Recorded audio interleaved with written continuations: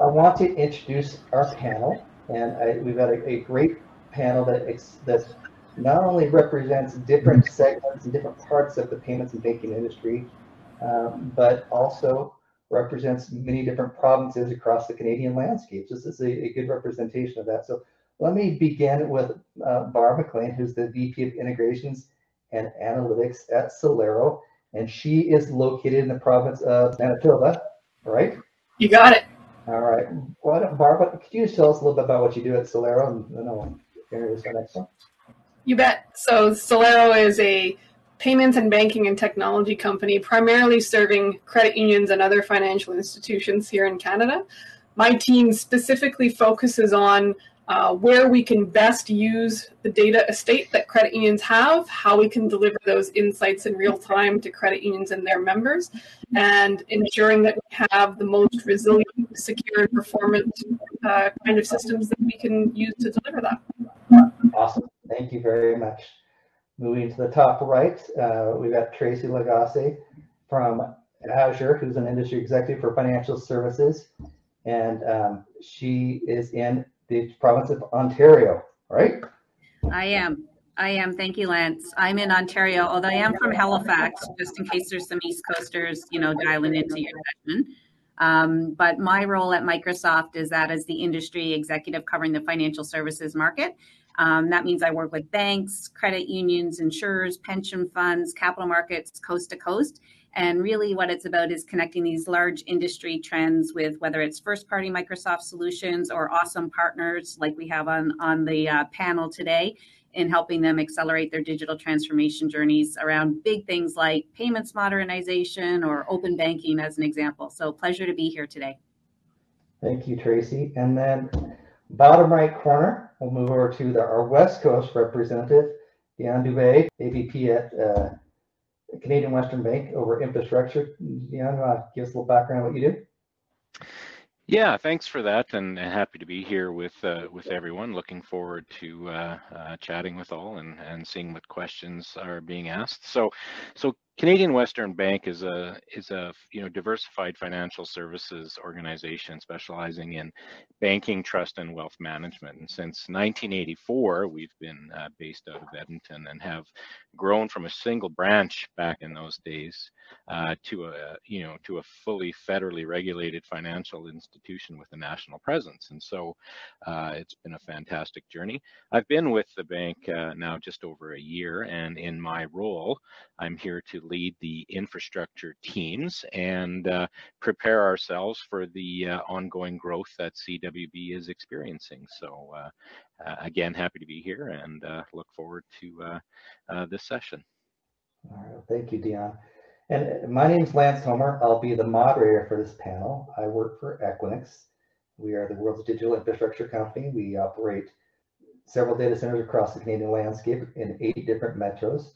And not only am I here to talk about kind of my role, which is leading our digital payments and banking ecosystem across the globe, but to talk about the partnership that we have with Azure and talk about 2 great customers that both Azure and Equinix share, which are Celero and CWB, and talk about how they're using digital infrastructure to transform their businesses.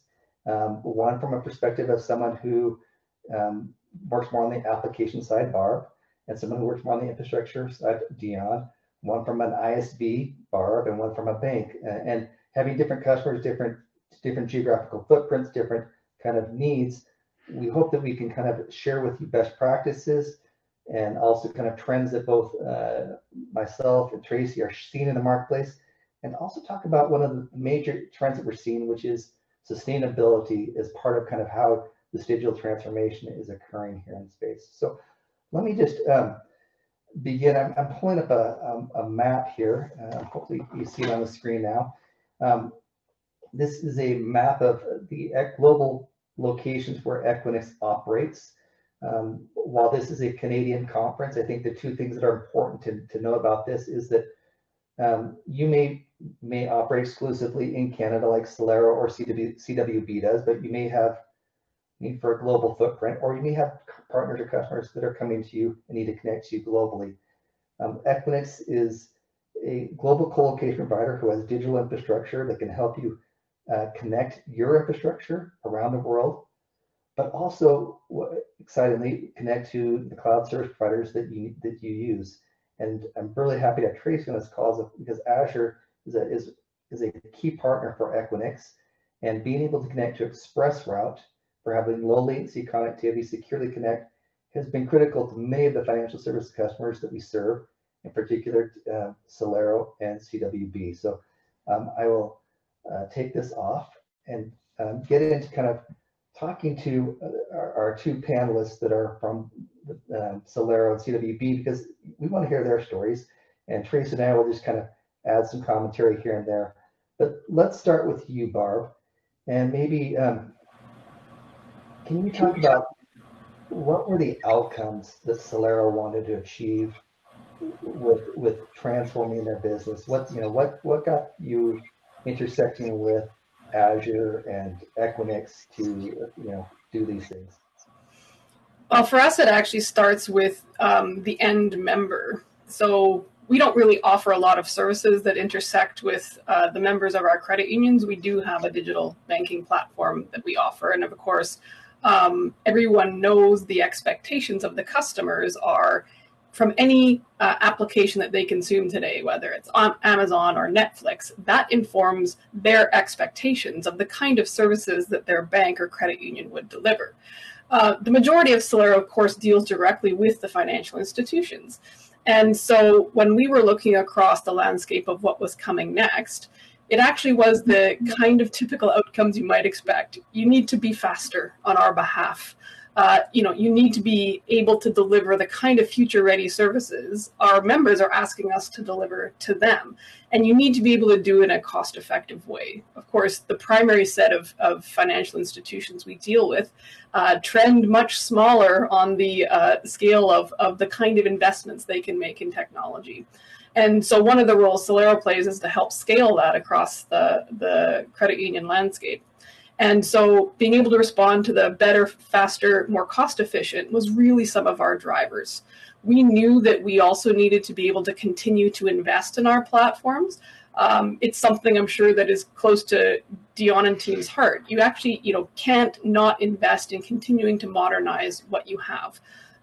So many things, that we would have put in place a decade ago are obsolete.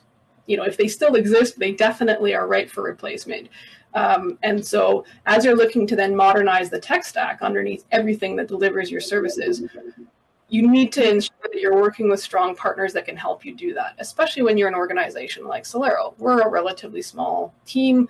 We are made stronger by our partnerships. So while we were trying to evaluate what to do next with our services to better deliver on behalf of credit unions and others, we started to quickly evaluate where do all of those workloads need to live. We've traditionally run all of our services out of our own data centers in Calgary and Winnipeg. And that served us well up until recently. And, no secret, we can't possibly invest to the scale that a Microsoft can in security, sustainability, the kinds of capabilities that partner can bring. And so it started to make these kinds of choices very obvious. And the intersection of Microsoft with the Azure platform and Equinix with the national fabric that are delivered are actually obvious, right? There's a vast territory that we have to deliver on. We serve about 500 branch locations across the number of credit unions that we serve. And they tend to be in some very interesting and potentially far-flung places. So how do you actually get that data as close to those customers as you can? And one of the ways that we can do that is, of course, through the Equinix fabric and the intersection of where that lives with Azure Express Routes. Yeah, great intro. I looked up. I didn't say which province from Canada I'm from. I'm from the southern province of Utah in the U.S. But we're glad to be included. Please don't kick me off today's call because I'm not. You mentioned just the vast landscape of connecting to across. It's 9,300 kilometers wide. It's wide as part of Canada and nearly 10 million square kilometers. So it's a challenge. I mean, to provide connectivity and get latency out to all that edge. I'm going to switch over to you, Dion. Um, Same kind of question here, noting that you are in a different growth trajectory at CWB, and also your end customer is consumers versus banks. So maybe tell me a little bit about what were the objectives that you were looking at when you began this transformation, and also again you're from the infrastructure side, and how does that apply to the people that are in your team that are your company that are like Barb, who are the apps side of the house? How did you support them? Yeah, great question. And our journey is a bit different. When I first came in, I did a quick evaluation of, the infrastructure landscape that we had at CWB, and understood sort of where we're going from a growth trajectory. Looked at the age of our infrastructure, and there was a clear sort of play to be made there to get us ready for the future. We had a couple of our own owned data centers, and of course we now know that those are costly and difficult to maintain, and they're not terribly agile should you need to grow them or shrink them quickly. And as well, we had started down the path and are continuing down the path with a public cloud provider who is also Azure in our environment. And so we needed to figure out how to mesh all of those scenarios together. And really the difference here is again, like you stated, I'm looking at this from a pure infrastructure perspective. And one of the things I wanted to do was disconnect our strategy from an infrastructure perspective from where the application teams were at right now. We know, or I'm hopeful that we will get them to the point where they can leverage, all the new technologies and everything that both private and public cloud can bring to the table.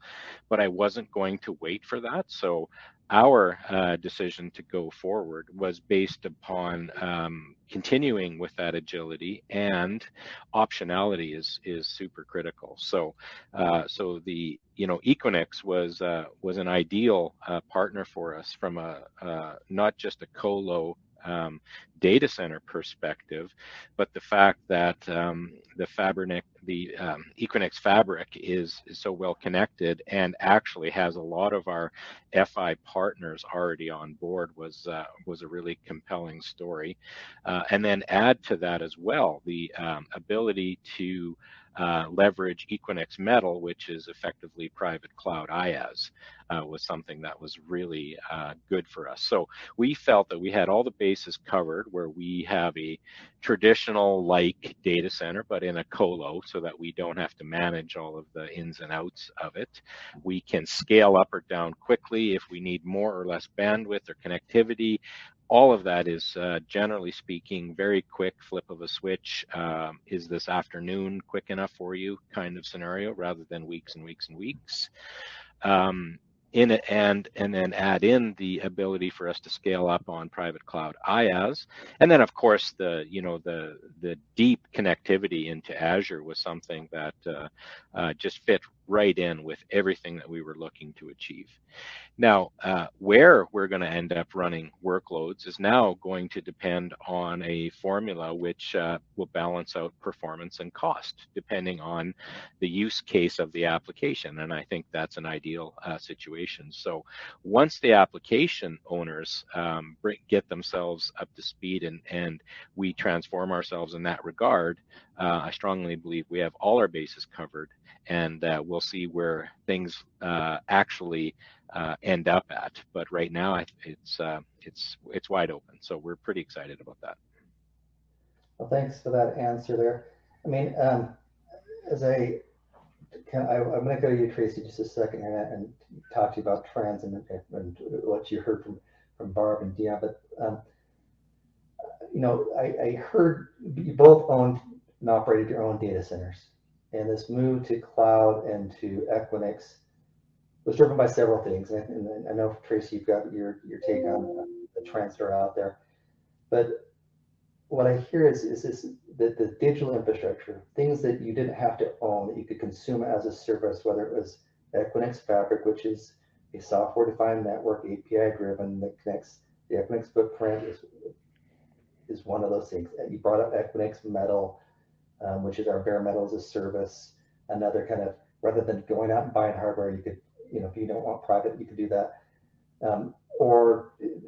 We have a network edge services. So, it's more than just space and power for co-location. It's being able to have a platform for innovation and doing it in different metrics. One of the things that we're seeing here in the industry is that when you own your own data center, you try to bring everything, all your infrastructure into one or two sites, and pull this network all back and all your data back to those two sites.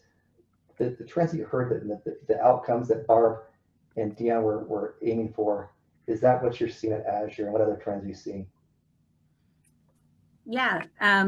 So some of the, I'll try not to duplicate really what, Barb and Dion are saying, but, what a couple of things that really stand out when I listen to our customers talk, and really is that shift, we talked, Dion, you're now in a position where you can do that cost benefit analysis and make those decisions about where to run workloads.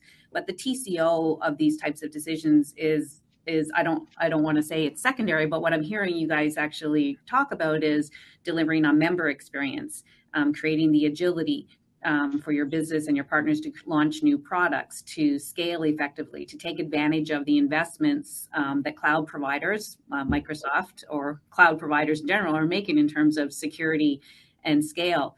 And those really are the trends that we are seeing across the industry. And a couple of the other things, especially since we are talking within the financial services industry, a couple of the other benefits is shifting some of that responsibility as it relates to compliance and regulatory requirements as well. It does create a few additional interesting conversations now around whether it's data portability, which is driving modularity of how you're actually implementing these things, or data portability and disaster recovery.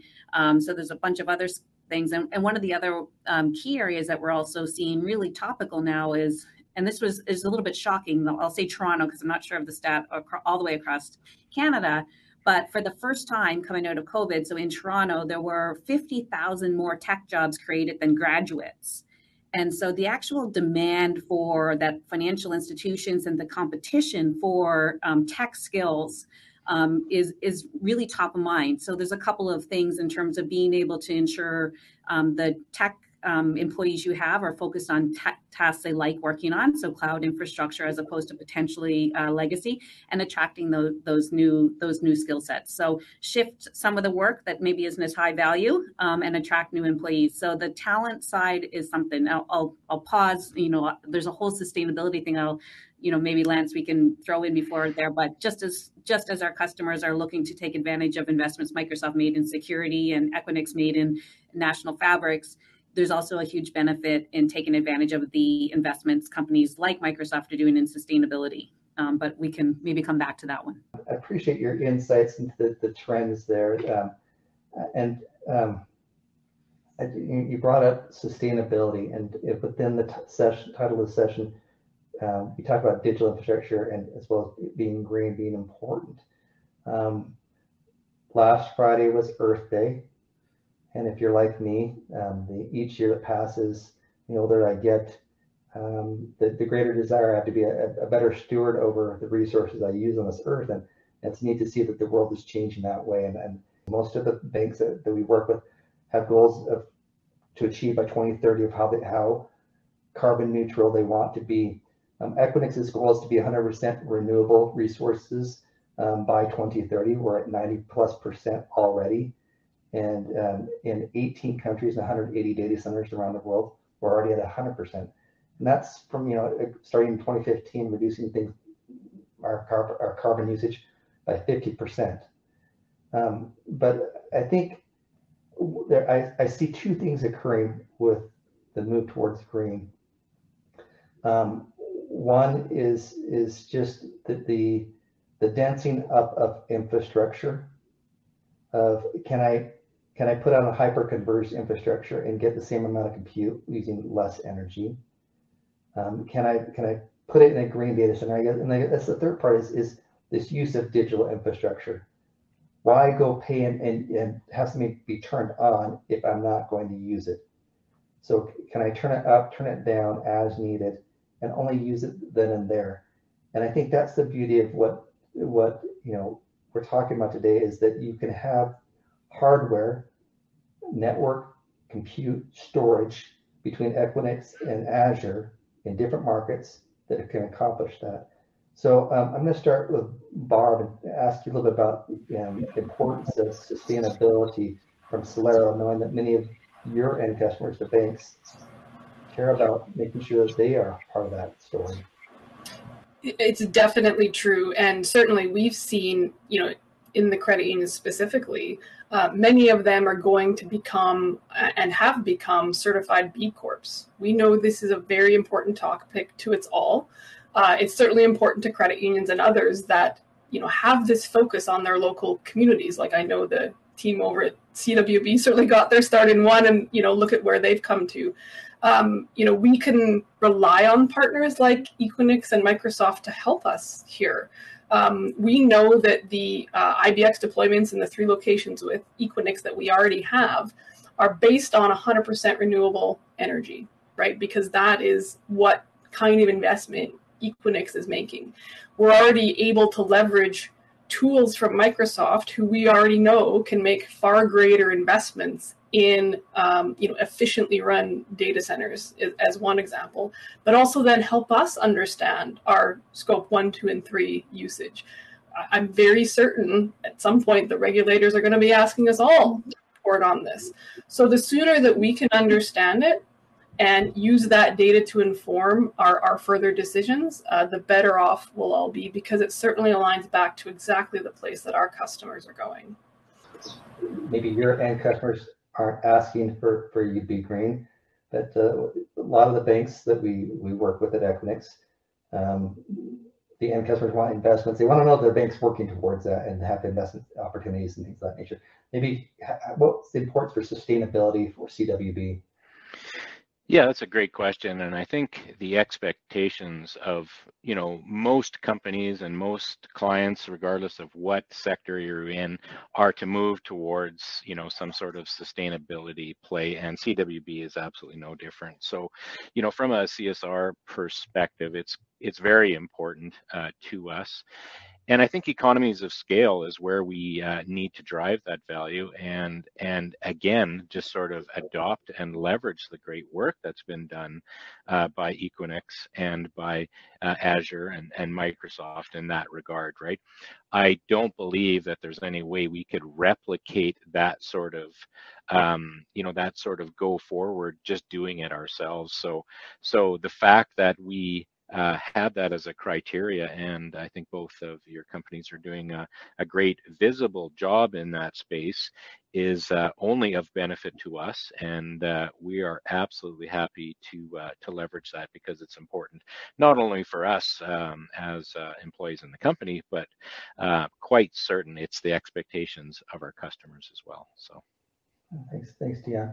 So Tracy, I know that it's a high priority at Microsoft and Azure to build sustainable platforms and sustainable cloud environments. Maybe you can just share a little bit with us about how you guys are moving and helping companies like Celero and CWB be green.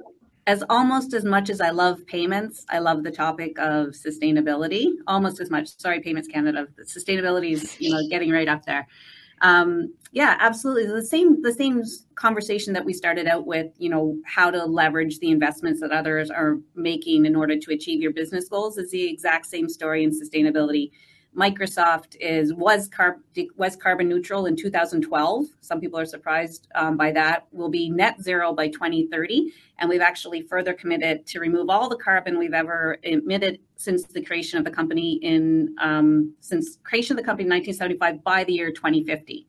So for the customers that we work with, why not take advantage of that investment, that commitment, as you actually implement your projects as well. And we know that we've done studies with WSP, with Accenture, with Deloitte, some of the big consultancies, as customers like CWB, as an example, migrate from on-prem to Equinix to cloud, depending on where you are in that journey. it is anywhere from 22% to 93% in terms of your carbon reduction that can be achieved. And that's through things like operations, through IT, through infrastructure, through renewable energy, those types of things you talked about. But then also on Barb's side of the fence, on the data side, so there's what do we do to actually reduce our own carbon footprint in terms of how we operate our business?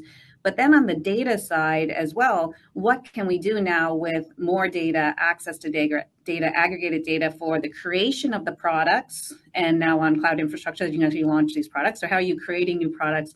How are you managing the risk? And how are you actually working? So with Equinix, as an example, you're doing these great things. You need partners to actually then record that information for you so you can set your pledges, you can report to your customers and your stakeholders, and you can measure against the pledges and commitments you're making. So, this is an ideal place for, just for the entire ecosystem, whether you're a bank, a tech provider, public, a business, end customer. This is one of those examples where we can all come together and leverage the investments of each other. So it is it's a great opportunity. Yeah, thanks. Just a reminder to everybody, we're nearly at the 30-minute mark of this 45-minute session panel. We would like to answer Q&As from the audience. We've had one question in the Ask the Speaker section. If you want to do that on the right-hand side and upvote any questions. I'm going to answer this one question now that I think I tried to answer when my audio was chopped up, but I'll ask each of you to give your 30-second thing about what digital infrastructure is. What are we talking about today?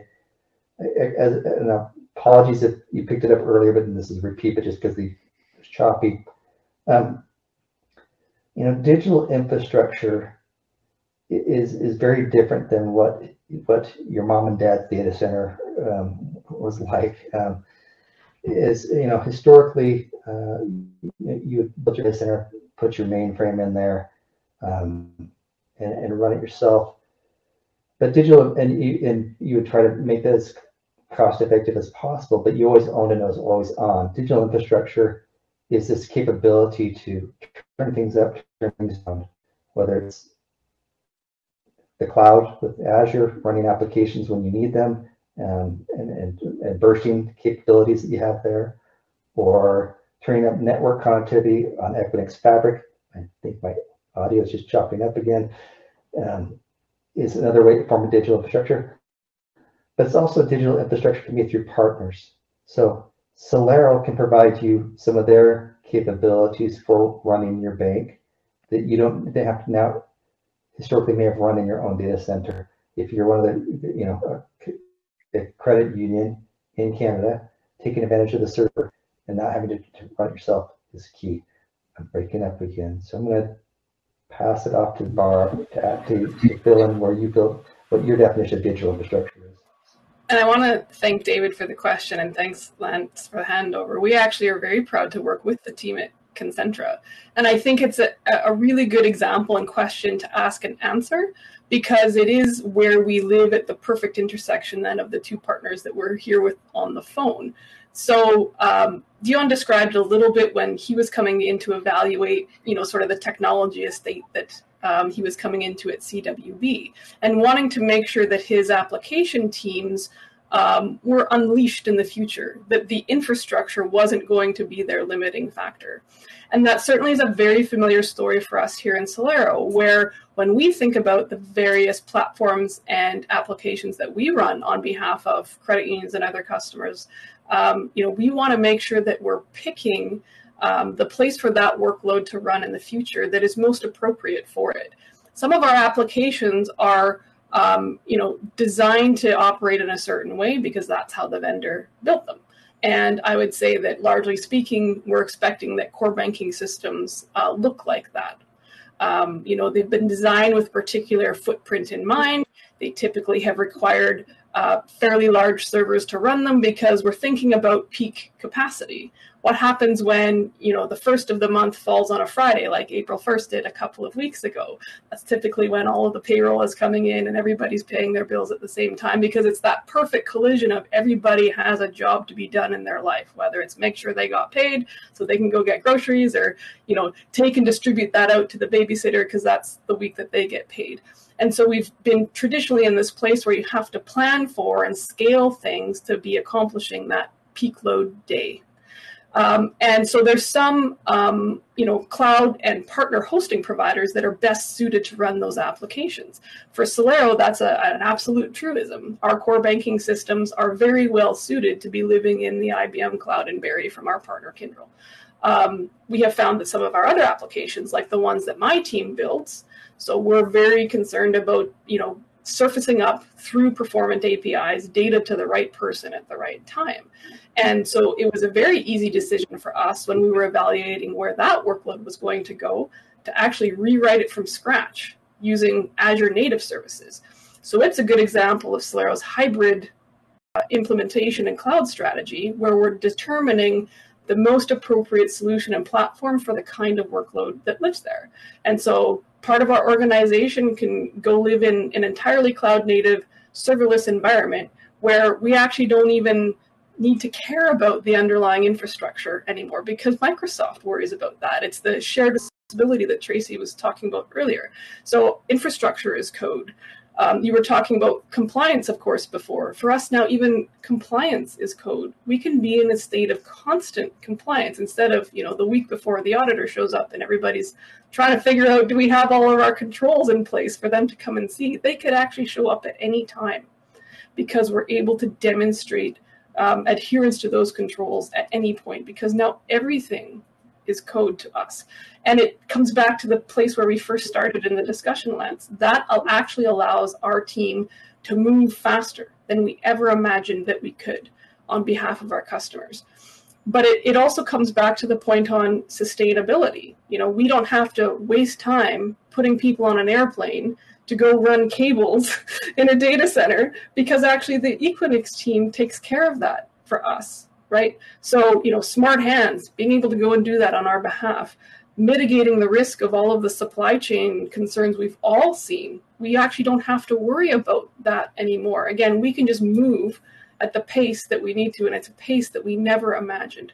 We are always now talking about, minutes and hours instead of days and weeks and months. And we live in that place now, right? The future is now, and we live there now.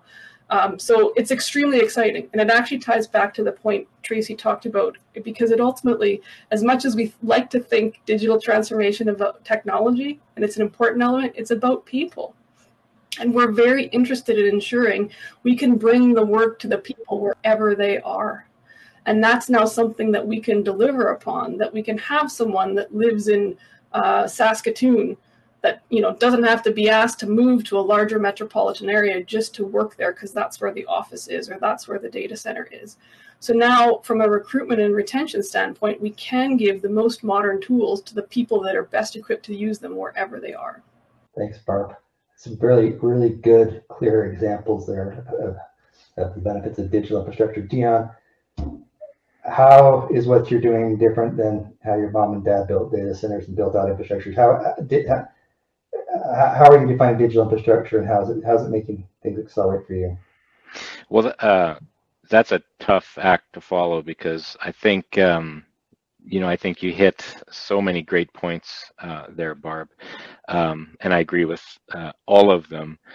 For us, what's key is the concept of sort of your mom and dad's data center is changing for us, but it's not going away quite yet, which is why we still need to leverage a traditional colo.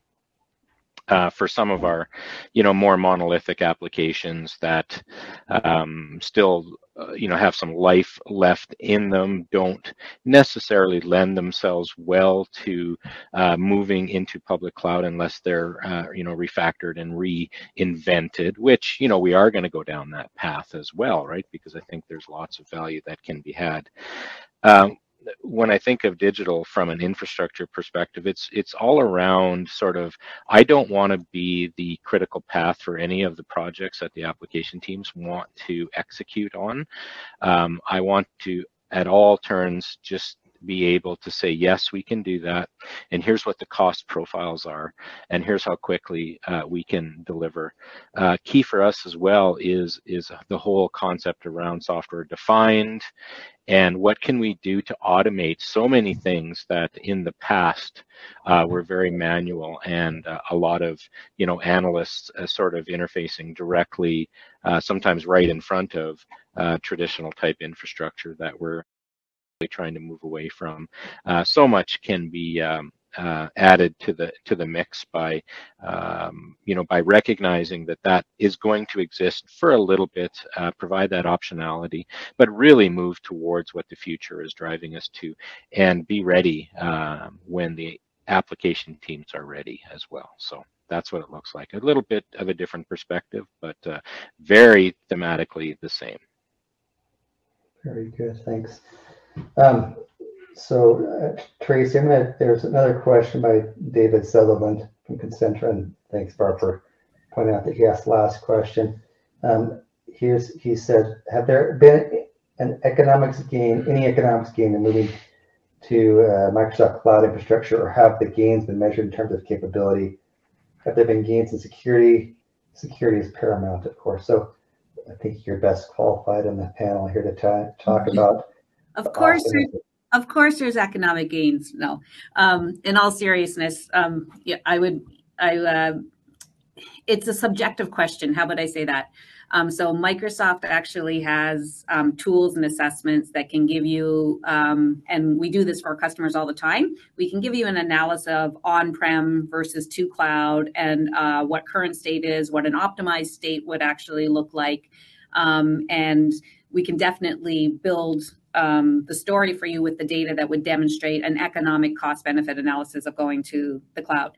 I think we've heard a couple of things on the panels today, though. Sometimes it is workload by workload. Sometimes it depends on the investment. A couple of the other sort of factors that we do get involved with, though, when we do look at the benefits or the economic benefits of cloud, is also we talk about time to market. One of the great examples that we have is a customer who actually did move some of their commercial payments infrastructure to cloud.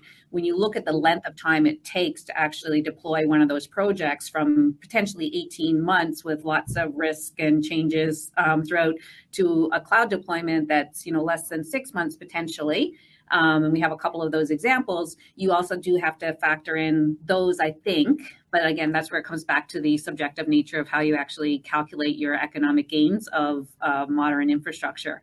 But I would also say the other gains that come along are in terms of scalability, agility, launching products more quickly. And of course, since this is a bit of a green panel, the ability to take advantage of things like renewable energy, efficient operations. And so short answer is yes, there is an economic benefit to moving to cloud.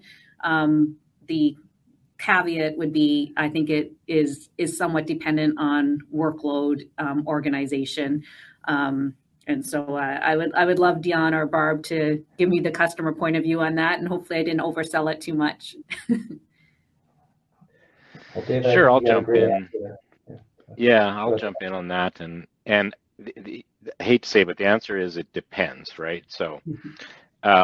And what's really interesting from a cost perspective, and I think this is a negative, which is actually a positive story here, is that, and both in Equinix Metal and in public cloud with Azure, it's so relatively easy to stand up new infrastructure that you had better make sure your governance is in place to control that, because it'll just get away on you quick from a dev and a test perspective, and all of a sudden you'll be staring down large large invoices, because we have lots of people that see the value of it and just sort of run loose and leverage it, and I think that's a great thing, and it certainly reflects upon what it is that the public cloud can deliver from a from an agility perspective, right? So I think that's a fantastic story. But the point there is you need to make sure that you've got the governance around it to be able to control it.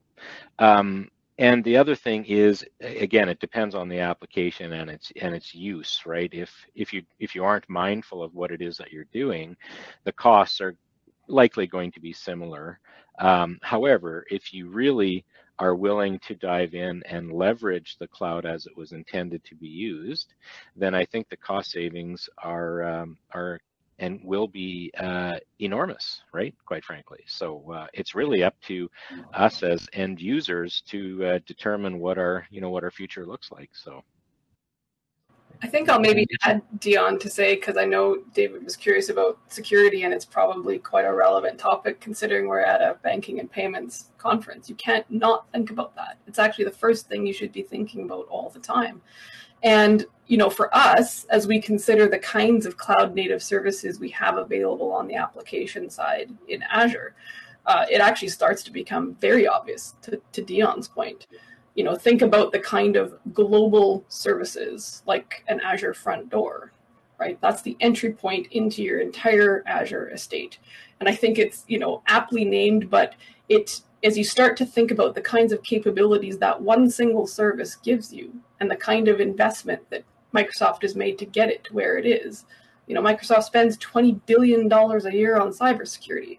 Microsoft has trillions of points of triangulation of information that get fed into services like that. How are you going to stop a global scale DDoS on your infrastructure if you're living in Azure?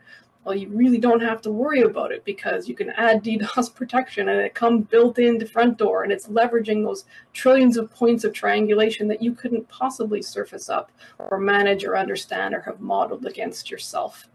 So, you know, security is absolutely the first thing that you think about if you're going into a public cloud. I think it makes some folks nervous because of that word public. But I think you then also have to bring the team along with you or others that can start to describe, you know, the additional strength of security that kind of defense in depth posture gives you. Gone are the days, you know, speaking of mom and pop infrastructure, right? We don't live in the castle walls with the moat anymore to protect us, right? That's simply not enough, and it's not relevant for the kinds of work we do in banking and technology today. You know, it's why it was an obvious decision for us to be working with on the application side, certainly Microsoft Azure team, because it is extremely appropriate and fit for purpose for Canadian financial institutions. We've got two regions that we can rely upon from a disaster recovery and completely high availability perspective, and a lot of investment at the individual tooling service capability level that is exactly what someone designing applications and experiences in financial services needs.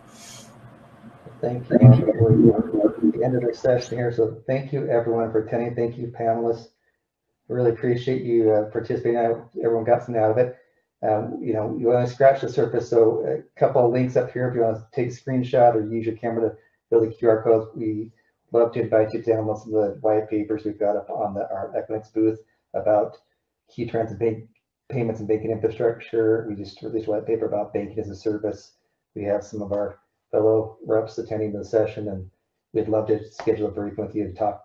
We'll bring in Azure and talk side by side to the partner on this process. So thank you everyone, and have a great day.